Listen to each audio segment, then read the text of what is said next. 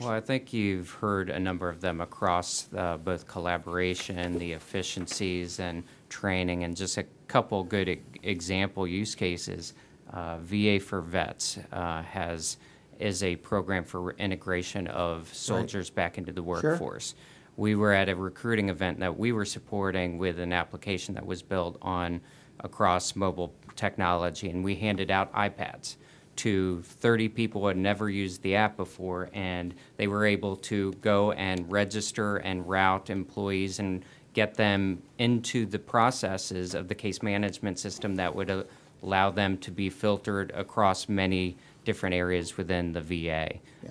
It's an amazing story. And then out of GSA, you see stories for efficiencies in the mobile workforce where you have Public Building Service that is planning to use mobile technology across all federal buildings around the country to manage both leasing and additional processes like assessments and kicking off purchase requests for items that are required across buildings. So there's such a wide range, but you can deploy them so quickly, put them in the hands of people, and then use that social interface that is so readily available to bring in the collaboration that will be required to interact and make those decisions quickly and most effectively. Yeah, terrific.